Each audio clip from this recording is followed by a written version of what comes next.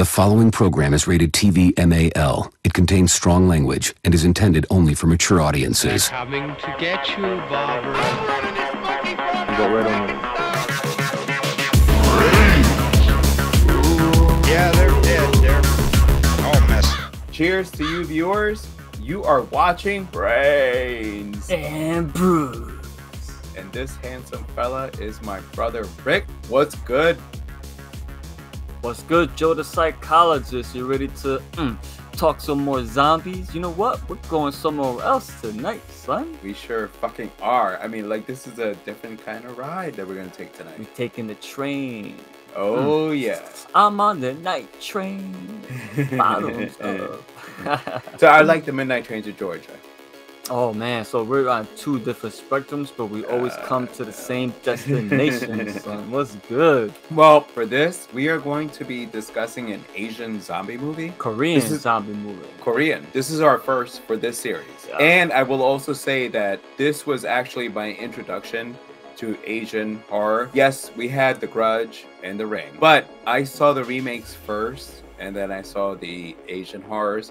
So when I saw my first Asian horror, this was it. And this was a fucking awesome movie. Yeah, so this movie is a whole other kind of zombie runner fucking kind of movie, If you love your runners, this is the film for you. Yo, this movie was insane. So we are discussing the 2016 movie Train to Busan. This was directed by Sang Ho-young. And the movie stars Gong Yoo as Suk Woo, Ma Dong Suk as Sang Hwa, and Soo An Kim as Soo An. So Rick, my brother, what are you drinking tonight? Tonight I acquired a brew that I have been looking for a long time. Shout out to my boy Fat Love. He hooked it up. We went to see Cocaine Bear last week and he gave me this beer and I'm like, I ain't drinking it until tonight. What I'm gonna be drinking, Stone Cold Steve Austin Broken Skull IPA, son. Let's go. And I haven't even cracked it open yet, son. Yes,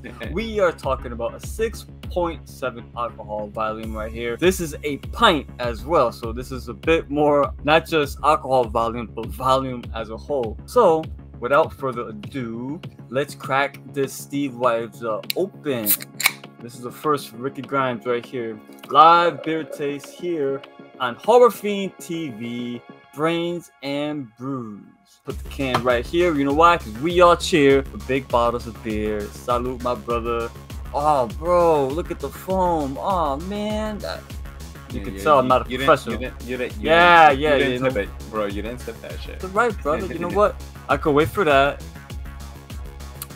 All right, it's an IPA. A very strong tasting IPA. Nothing that's blowing my mind, but let's see how it goes as we record this episode. Let's go take that train, son. What's good? What you sipping on, kid? What you sipping? Me, I kept it local. And this is from Orange Blossom Brewery. And it's actually called the Orange Blossom Pilsner. This has 2.3 teaspoons of honey in it. Bro, I thought you were going to say 2.3 alcohol volume. I was about to say... no, it's 5.5. 5.5. That's not bad. That's like a Corona. A little heavier. A little heavier. Yeah. So this... Bottoms up, brother. Fill my cup. This shit goes down very easy. Yeah. And that is, for me, a sign of a good beer. You don't want that bitter beer taste, son. Oh, no. There's no bitter. Salud. Salud, brother. Salud. Are you ready to drink some more delicious beer and talk these Korean zombies, kid? I sure am.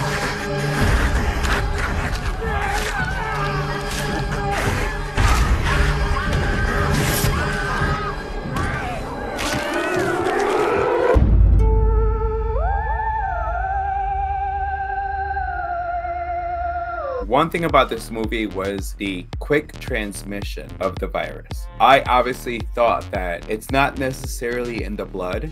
That means it's in the saliva. Therefore, making it a quick transmission. And the zombies in this one were just a little bit different. They made them super fast. Agile as fuck. Agile as fuck. But it wasn't just that. Like the way that sometimes the bodies moved around and contorted. Yeah, bro. What did you think about the fast transmission for one? Going into this movie, we talked about 28 Days Later, so you know how my dislike of runners, you know? If a movie is done well, like 28 Days Later, all for it. Dawn of the Dead, the remake, I was not a fan of those runners. The movie, yes, overall was entertaining, but the runners themselves, not a fan of them. These motherfuckers, Ricky Grimes is a fan. These guys were awesome, bro. Now, the way they just transformed really quickly from like a human being into the undead, if you can even call them that, because these, like I said, these motherfuckers are fast. And not only that, every motherfucker in this movie was fast. Like even the humans, you see how they will all run, make it onto the train, jump onto the motherfucker.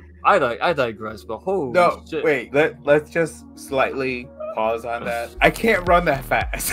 No. Like honestly, I can't run that fast. Like these fucking guys, like the humans. Yeah, no, that train sequence. Yeah, no, I can't run that fast. My boy saying, wow, man, this dude, not only did he run, was last in the line, but he had time to stop, grab a shield and a baton, or I think it was a baton, ran back to the train, caught up to it, jumped on after knocking out a few zombies, which the funny thing about this movie is they actually call them zombies. Top keyword was zombies. And they mentioned it on the screen as well. You know, they weren't holding back in this film. They planted their tongue firmly in cheek and said, we're gonna go all the way with it. Fuck it. And they did a great job. As far as the transmission, your first question, yes, it makes it scarier, more intense. It makes the stakes higher when you can just get bit and there's no time to think because you're gonna turn. I think it worked well within the framework of this film. It made it scary the way that the minute one bit into them, that after they walked away and they were attacking another one, that one got up and jumped. It was scary as fucking fuck. And how fast it could happen. Like I can't run. I mean, I literally. Listen, I actually did one of those challenges where you're supposed to practice. So I forgot what it's supposed to be, like a mile in a certain amount of minutes. I did it one time. That's it. Like, I don't think that's gonna constitute running from fucking zombies. The quick transmission I thought was pretty cool because it just made the fact that you couldn't run from them, it made it hard for you to be able to escape. Another thing that it had was the CGI was amazing. The Horde, like we are the Walking Dead fans, and for us, Hordes is completely different. They walk slower. They don't run like these motherfuckers. It's like these Hordes. Let's take a sip for the Horde. Sip for the Horde.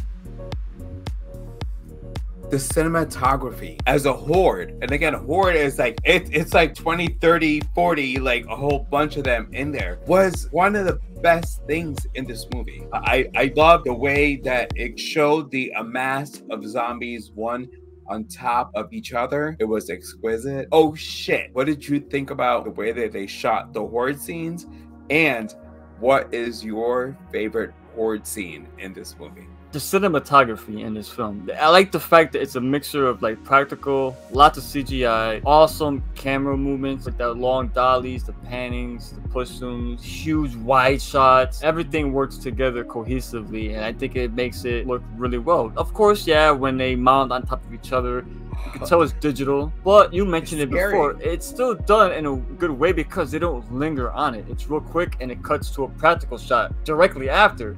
Smart right there, by the way. I'm catching all these little tricks and I'm like, man, this fucking movie's awesome. Like in the beginning, one of the male train attendants, let's say, he gets taken down and he comes back like instantly, bro. And he comes back and his head's hanging, his eyes fucked up, and he starts running real quick, and he's got like that dream-like camera on him, so it's almost like a fish eye, and he's running real quickly. And then it cuts to a scene where it's a side shot and you see all the zombies just running and tripping over each other and flying over the sea. Awesome, awesome. And it kept the action stays boom, boom, boom. Different styles, different cuts. It doesn't stay lingered in one static motion. This movie is like smoking the best fucking weed you can smoke, but on film. You know what I'm saying? So this, yeah, the cinematography is awesome. And my favorite shot, it's honestly doesn't involve a Horde. If it's gonna involve a Horde, it's when they start throwing themselves through the windows, splatting on the floor, landing on people. Oh, that was oh my god, I would have fucking freaked out. Ah, dude, like the scene when Suwan was in the train and she looks subtly to her right and you see a zombie tackle a passenger on the outside, but there's no sound. It's just But not even that. Like, it's just silence. That to me was fucking scary, bro. That to me, that's my favorite shot. The whole entire film. That is a great shot. Selflessness is a theme within this fucking movie. That one owner guy got like 5-6 people killed, including our main protagonist at the end of the film as an undead.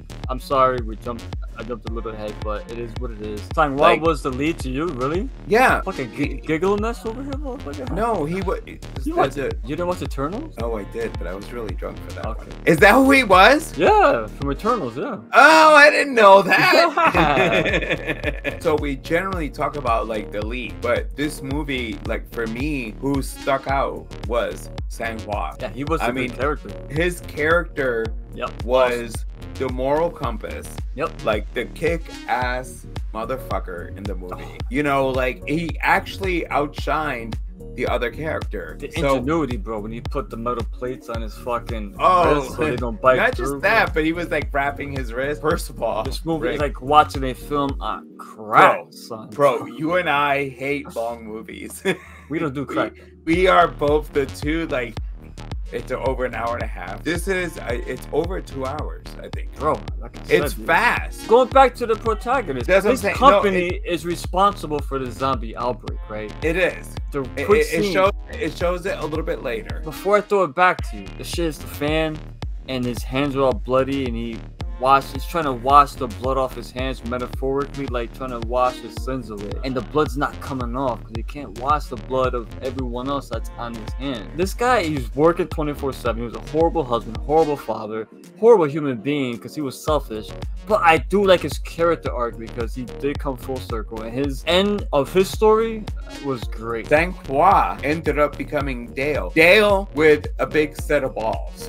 Literally is the best way that I could put this character. He was awesome. Wasn't over exaggerated. You connect to his character, Yes. Sang Hwa. So I love this character, and like he didn't make it, of course. He went out like a G. He went out fighting like he would. So yeah, man, he's a top tier character in my opinion, and I dig the actor a lot. Top 2. Definitely top tier. As you're watching it, is the character that you can relate to the most in this movie. And the way he talks, I talk that way. This was my fucking favorite character in this movie. Sang Hwa sat there and pointed out to him the importance of his child. And The sacrifice. importance of sacrifice. Oh, dude, this ending. What did you think about this fucking ending? Great, fucking amazing. I love endings that are not cliched or PG-13 or bubblegum. You know, I like endings like The Mist, endings like this. The Mist. And the fact that this ending, this wasn't the most bleakest ending because we got 2 survivors in this. Well, 3 technically, if you know what I'm saying. He's pregnant. Yes, so. his very last shred of humanity was used with that smile. Thinking back to when his daughter was born. And then that one shot, just a shadow, just as a zombie just falling over the cart. And that music, bro. Like everything about that ending and the demise of Seok-woo's story. Beautiful. Beautiful story told. And of course, and the 2 survivors, or 3.